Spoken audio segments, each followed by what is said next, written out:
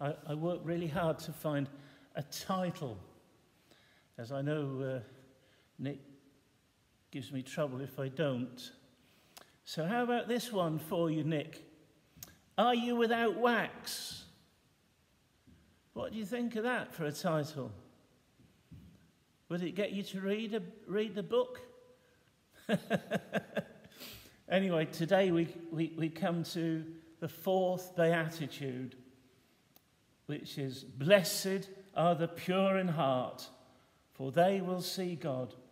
That's Matthew chapter 5 and verse 8.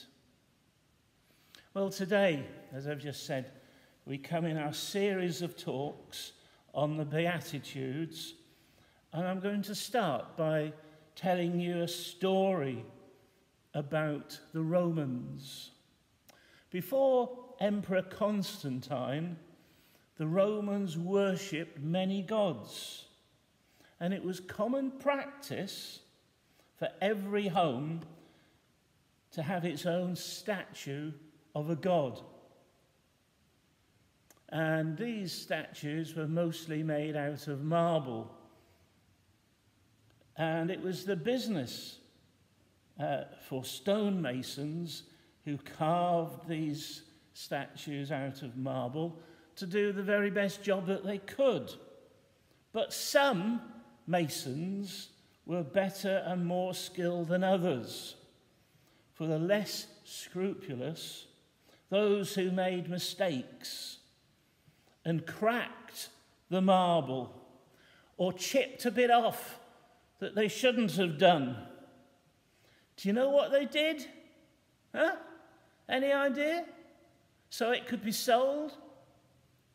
They got some wax and they filled in the cracks so that it would look perfect. I don't know if you've ever been sold something that was defective but had been made to look fantastic. Years ago, I bought a car and I had an engineer look at it and he said fine, but later on it was discovered that the person who sold it had filled the gearbox up with sawdust. And I had a serious problem. But if you had bought, because everywhere you went you could see these statues of Roman gods for sale, and that was fine. People thought they would get away with how they've covered up their mistakes. Well, it was okay on cold days. But when the sun came out, and believe me, it was hot in those days, what happened? The wax melted. And so it would reveal the cracks. And this is where we get our word sincerity from. Sincera, which means without cracks. This beatitude says that only the pure in heart will see God. I wonder just how many of us are without cracks. Almost since the dawn of time, there are records of people pretending to be what they're not. Do you remember the story in Genesis 27 where Jacob gets Isaac's blessing instead of his brother Esau? That was an early account of deception. Do you remember? He'd covered himself with animal skins and made himself to look and feel like his brother. And of course his father was blind and didn't realize he'd been deceived. I wonder how many of you ever watch Bargain Hunt or the Antiques Roadshow. One of the first things the experts do is to see if the goods are genuine antiques or just modern replicas. Is the item in good condition or has it been restored?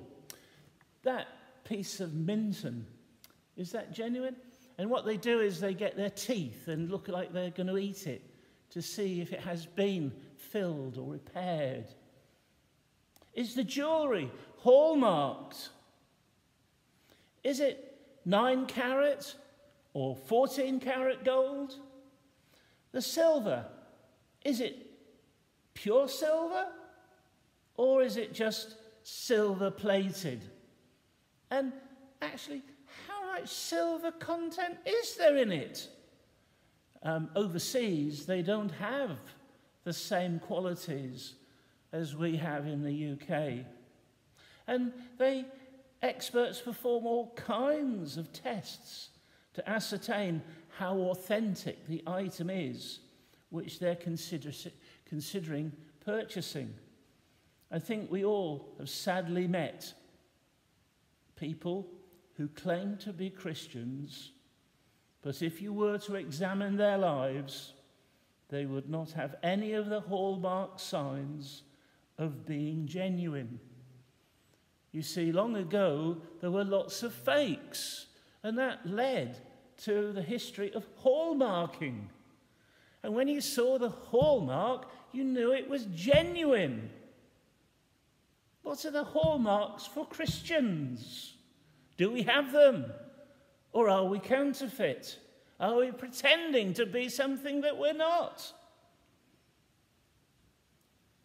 At first glance, you would think this fourth beatitude would be easy to understand. But to start with, why does it say that only those who have pure hearts will see God? One of the commonest errors made by man is perhaps illustrated in 1 Samuel 16 and verse 7, a passage that we read before the sermon. But I'm just going to read that verse again to you, and if you haven't underlined it in your Bible, you should. But the Lord said to Samuel, "Do not consider his appearance or his height, for I have rejected him. The Lord does not look at the things people look at. People look at the outward appearance, but the Lord looks at the heart." We don't see God as we look in the wrong way so often. We also make the mistake of thinking that God loves rituals in religion, when God simply asks of us the love and the obedience of the heart.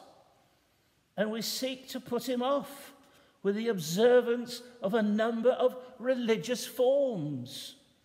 The Jews in the Old Testament were constantly losing sight of the spiritual nature of religion and identifying it with scrupulous observances of sacrifice and fast and prayer, as prescribed by the law. Prophet after prophet brought the charge against them that they were hypocrites, mere actors and murmurers, observing the forms of godliness, but denying God's power. The inner reality was constantly being sacrificed and lost in the emphasis laid upon outward form. This verse from Matthew 15 and verse 8 makes this clear. These people honor me with their lips, but their hearts are far from me. I wonder how many of us today would sell our shirts, as it were, if we were able to gain this blessing. Sadly, there's a deep desire. Surely there's a deep desire in all of us to see God. In the book of Psalms, we read this lovely verse in Psalm 42 and verse 1. As the deer pants for streams of water, so my soul pants for you. I think there's a modern chorus with those words. And again, in the same psalm, in verse 2, my soul thirsts for God, for the living God. When can I go and meet with God? This is the supreme dream. This is the gift of gifts. This is the blessing which fills and satisfies the soul. This is the pearl of great price, which is worth a man's time to sell all that he has in order to possess. The vision of the holy and blessed God. If we look back over the blessings promised in the other Beatitudes, we feel that we want them all. Well, I know I do. How about you? We want the kingdom of heaven promised to the poor in spirit, the comfort promised to the mourner, the inheritance of the earth promised to the meek, the satisfaction promised to the hungry, the mercy promised to the merciful. But surely this is what we want most of all. We want to see God. Amen. Anyone here want to see God? Amen. What an amazing thing. What a sight. I think it's impossible for us to perceive God because he is so holy. Oh, but isn't that the desire? Surely it should be the desire for us all. There's a nice Welsh proverb that I like, which says, without God, without anything, with God, enough. Doesn't that say it all? We have nothing unless we have God. You can have the whole world. But if you have Christ, don't have Christ, you have nothing. Without God, without anything. Without this blessing, without any blessing, without the vision of God, without comfort, without satisfaction, without mercy, without hope of heaven. But with God, enough. Every other blessing is included in this one. Comfort is mine. Satisfaction is mine. Mercy is mine. Earth is mine. Heaven is mine. If only I can see God. Of all the blessings promised, this is the blessing I crave and covet the most. And for this blessing, all of us seek. Here are just a few verses from the Bible. Genesis 32 and 29. Jacob said, "Please tell me your name." But he replied, "Why do you ask my name?" Then he blessed him there. Exodus 33 and verse 18. Then Moses said, "Now show me your glory." And Moses, of course, was a friend of God. And what about Job 23 and verse 3? "Oh, that I might know where I might find him, that I might come to his seat." This was cried by the stricken Job when he was in the ash heap. Do we not cry that? Oh, that I might find him. And the psalmist elsewhere says, "God, show yourself." Isn't that on our prayers? As we have difficulties and trials, God, show yourself. This surely is a universal desire. You might recall that we read that when St. Paul was in Athens, he found an altar with the inscription, "To an unknown God." That's in Acts 17 and verse 23. Surely this is a rather pathetic witness to the hunger of the heart for God. For all over the world there have been temples built to unknown gods, which is just further proof that deeper than any other desires in the human race is the desire to see God. So in some way our happiness depends on knowing God. Do you remember the story of Simeon in the temple? If you were an Anglican, you would have heard of the Nunc Dimittis, which is said every single Sunday, or it used to be, and is actually found in St. Luke's Gospel, chapter 2, and verses 29 and 30. I'm sure you know it, but let me remind you. Lord, now lettest thou thy servant depart in peace, according to thy word, for my eyes have seen thy salvation. Do you remember those words? Wonderful, aren't they? Simeon had nothing left to wish for, as his every desire had been fulfilled. His cup was running over. He had seen God. Yes, this is what we all want. For this we would give almost anything. For this we would make sacrifices.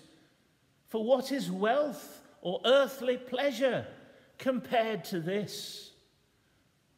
All this would be ours if this were ours. This world would be joy. This would be peace. This would be perfect bliss. This would be heaven itself. To see God. What about these words in John 17 and verse 3?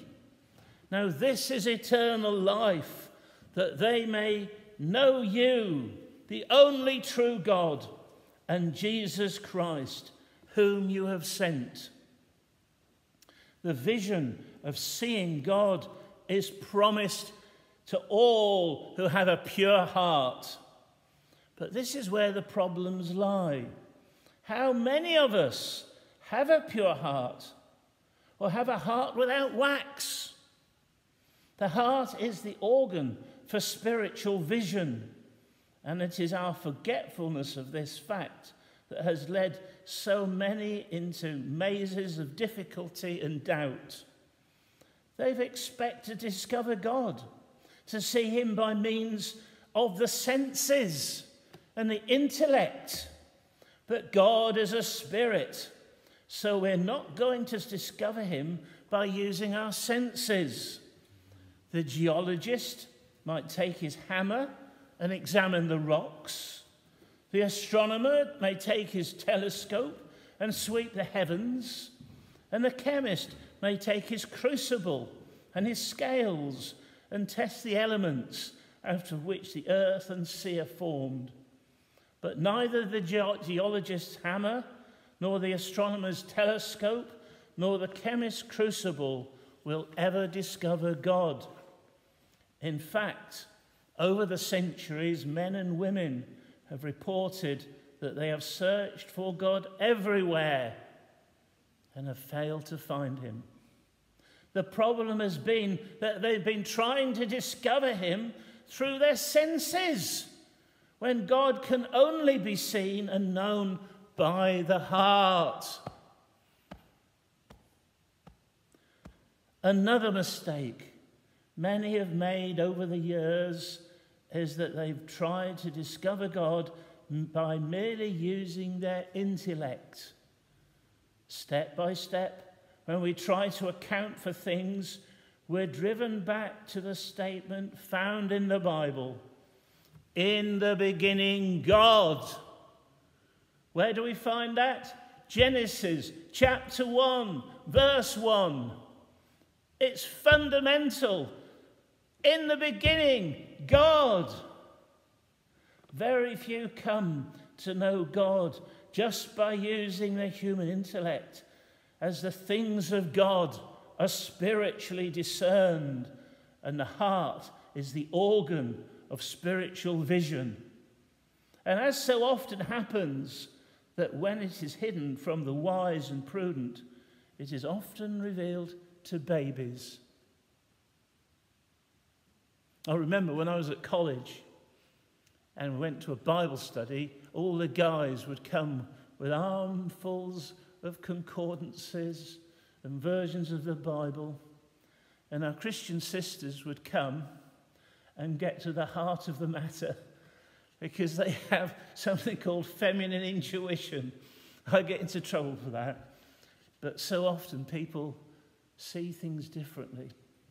We just can't understand God theologically.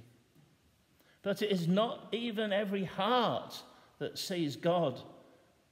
For that to happen, the heart has to be in the right condition. The Bible gives us the example of the eye. In Matthew 6 and verse 22, we read, "The eye is the lamp of the body. If the eyes are healthy, your whole body will be full of light."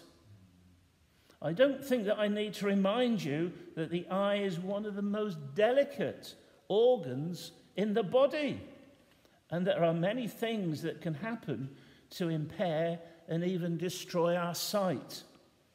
We're reminded in Psalm 135 and verse 16. "They have mouths but cannot speak, eyes but cannot see. And the heart, before it can see, must be in a right condition. It must be stainless and pure and clean. Blessed are the pure in heart, for they shall see God." The Bible insists upon this condition. Again in the book of Psalms, as we read in Psalm 24 and verse 3, "Who shall ascend into the hill of the Lord? Or who shall stand in his holy place?" And the answer is given in verse 4. "The one who has clean hands and a pure heart, who does not trust in an idol or swear by a false god." Without holiness, says the writer to the Hebrews, no man can see God. That includes women as well, by the way. But the heart is as a delicate organ as the eye, and it is as easy, if not considerably easier, to damage as it is to impair the vision of the eye. For example, an evil thought, or a sinful wish, or an impure thought is more than enough to destroy the purity of the heart. And according to this beatitude, it is only those with a pure heart that will see God.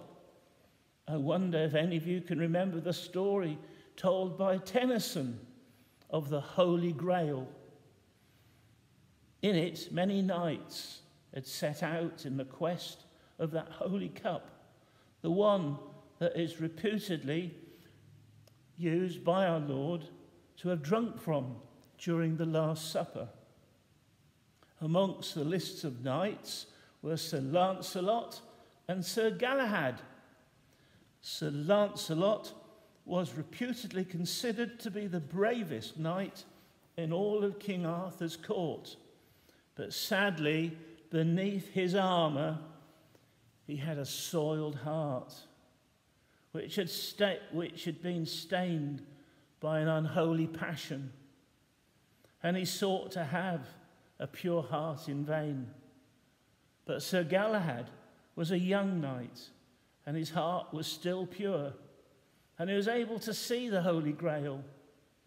Now, this is only an allegory, but it surely illustrates the old truth that the pure in heart can see, but the penalty of sin is blindness.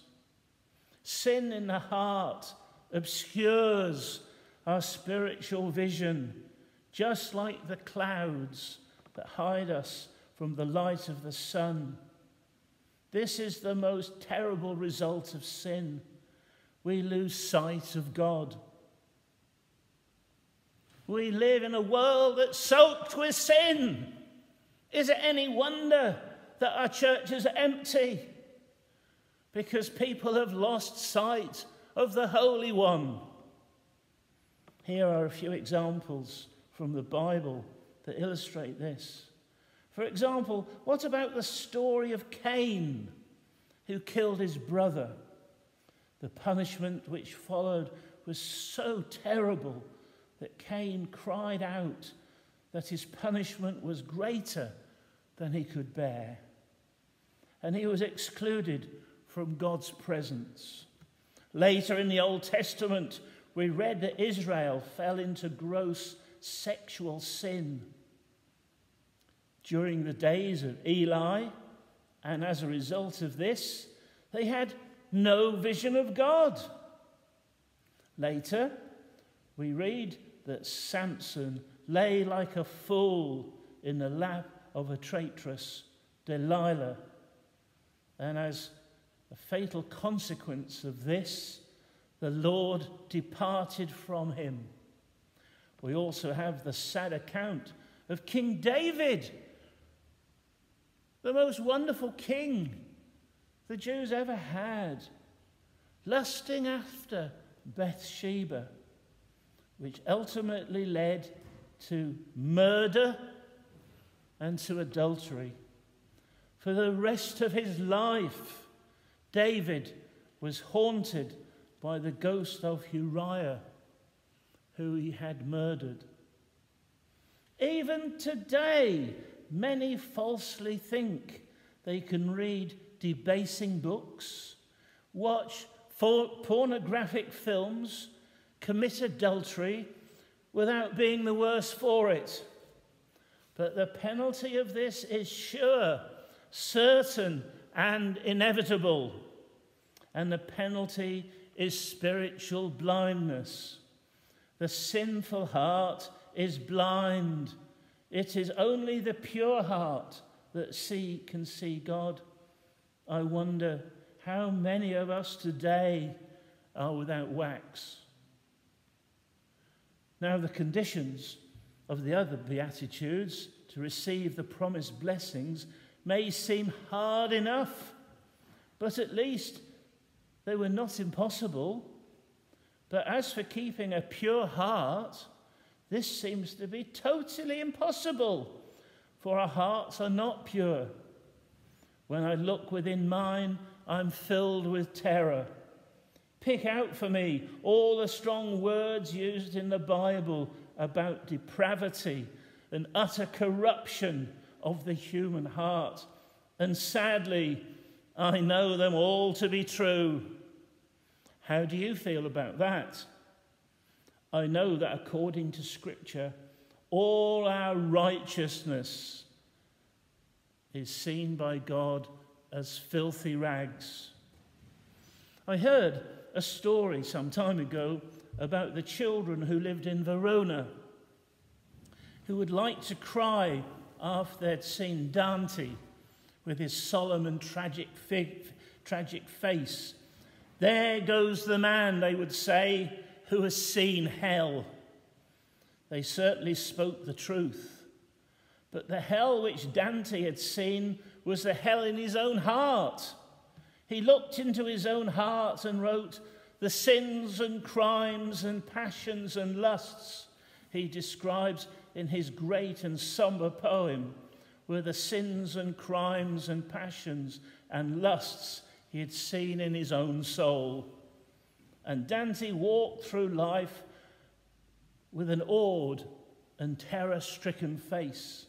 He'd seen hell. He'd looked into his own wicked and corrupt heart. I wonder what you will see today if you dare look within your own heart. Who was it in the New Testament said, "Depart from me, O Lord, for I'm a sinner." The closer you get to God, the more your sin is revealed. Will you see the same terrible sight Dante saw? Yes, they are all within every human heart. But it is only those who are pure in heart that will see God. But please say hallelujah. Thank you, Lord, here. But thank God, we need not leave it there. For we are told in Scripture that the blood of Jesus Christ has the power to cleanse us from all these sins. He can give us a new heart. He can renew a right spirit within us. He can remove passion and lust and sin and restore to us the lost vision and enable us to see God. Yes, this blessing is, after all, available for you and for me today. Jesus can restore our purity and with it restore our vision. This blessing, this supreme blessing, is available to all of us. May we see God. I wear glasses. My sight is defective, but I cry that I might see God. Might I see God here in this ancient chapel today? But do you desire this blessing? If you do, place yourself in the hands of Jesus. And as he cleanses your heart and purifies your soul, you will see God more clearly and more plainly every day. Here we see through a glass darkly, we're told, but then face to face. And that is heaven, to see God. Blessed are the pure in heart, for they shall see God. Can we say amen to that?